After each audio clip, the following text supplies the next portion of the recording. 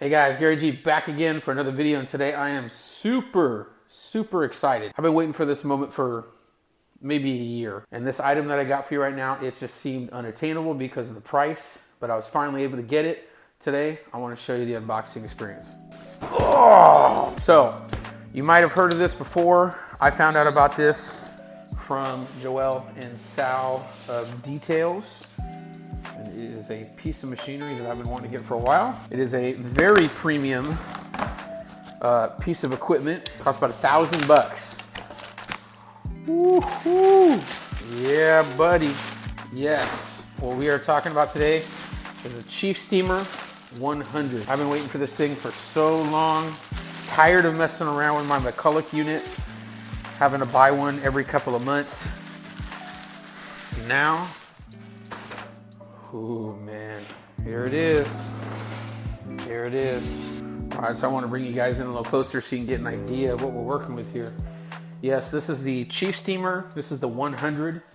The reason that I got this one over the 75 is because it is refillable, meaning that when this is running low, you can fill this up with water and you don't have to turn off the unit. So that's a huge time saver advantage. Power button. Adjusting the steam. This is where your wand is going to attach here. Let me go ahead and show you all the attachments and accessories that came with the unit. Okay, here's your connector here. I believe they said it was 12 feet. Very nice, feels like very high quality plastic and rubber pieces here. They got this floor piece. This also allows you to put a microfiber bonnet over the top. This is one with like a squeegee attachment for floors. You got a couple of extensions if you want to do the floor. They give you one microfiber bonnet. The main piece that I'm going to be using, wow, this thing is huge. That's what she said. This is a really nice triangle head attachment again, spring loaded so you can put your microfiber bonnet on there. And then we get a whole bag of accessories, which we'll look at right now. Okay, so here's the main accessory bag. This is obviously what we're going to be using for detailing the most. These are your heads. This one has the 3 different tips, so it spreads out the steam more evenly. This is an angle attachment for the handle for when you're using a triangle steamer. This one has a single hole, so you get a little bit more focused pressure. Some tools and O-rings. These are the horsehair brushes, the nylon brushes. All of these have their smaller counterparts right here. This one is if you want to use steam to scrape something. These are like metal brushes. Those are pretty rough. Right there. There we go. Okay, so on the back here, this is the tank I was talking about that is refillable. I believe it's 64 ounces. One thing I like about this is it literally tells you how much you should put in there and you don't ever overfill it. I've overfilled my McCulloch and it won't work until you empty out some water.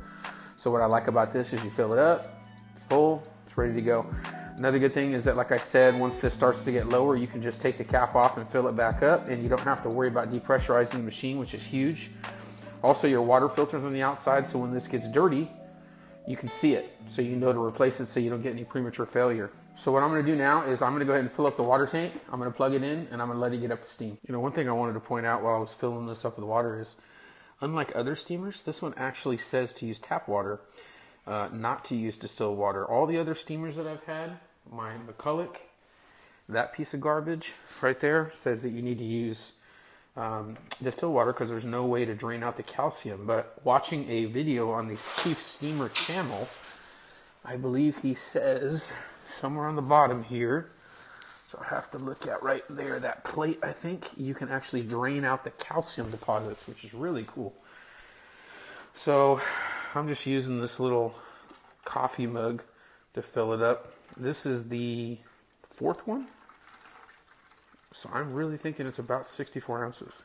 Okay, I don't know if you can see that, but this is rather impressive. It got all the way up to about, looks like it's running at about 130 PSI right now, even though it's rated at 110, but this literally took me like 5 minutes, which is amazing. I'm really impressed so far. So you got your power and your steam. Plug it right in until it clicks. Boom.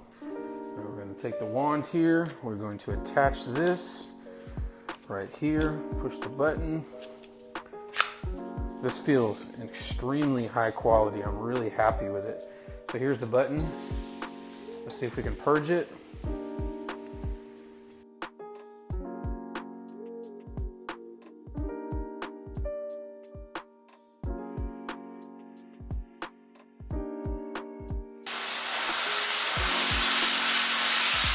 Okay, my bad. I had this down on the wrong side. I thought, and I didn't even look at it like a dummy.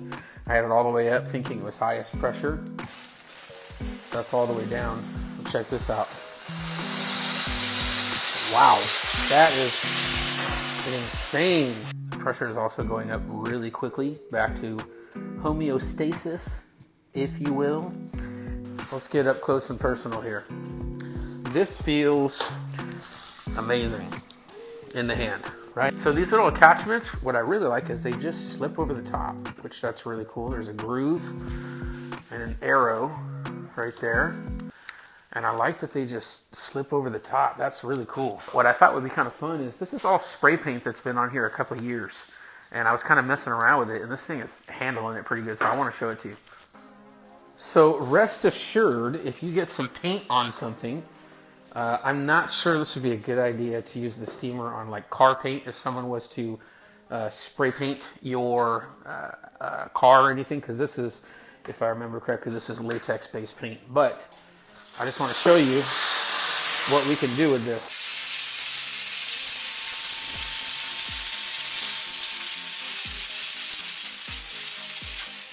Pretty awesome that that thing is literally ripping this paint off. Obviously it's on plastic, so it's not sticking very hard. But I'm just saying, I've tried to scrape this off with a few different tools, and this is making easy work of it. So why don't we try the nylon brush? That would be an interesting little test. I'm going to put the little bad boy on there. Find the spot, push it on.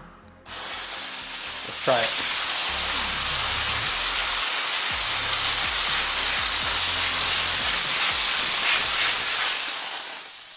And obviously that is the way to do it. Okay, so that is my first impressions of the Chief Steamer 100. This thing is not cheap. This thing is $1,050. Okay, and that's on sale. So it's definitely not cheap, but these things are serviceable. These things have lifetime warranties. It's an industrial unit. Okay, the McCullochs are literally made for around the house stuff, and detailers just happen to take it on, right? So it's not what it's meant for. This is an industrial unit for professionals. Another thing I want to point out really quickly is this is how much water it used. From about right here to right here, it's about 1.5 inches for all that steaming that I did right there. All right, anyways, guys, I appreciate you coming back to another video. Like I said, I'm extremely excited. This is the coolest thing, man. I'm so excited to use this. I'm just begging somebody to call me for a full detail. To get paid, of course, but obviously to use this machine. So anyways, thank you guys for coming back to another video. I'll put a link in the description if you want to check the website out. I'll also put a link to the YouTube channel for Chief Steamer so you can get an idea of what all the units do. Thank you again, Joel, for putting me onto this. Thank you for hounding me to get on this, and I'm very excited that I did it. Guys, have a great day. I appreciate you guys all. My Stay Sick fam. Peace. Stay slick. Let's get it.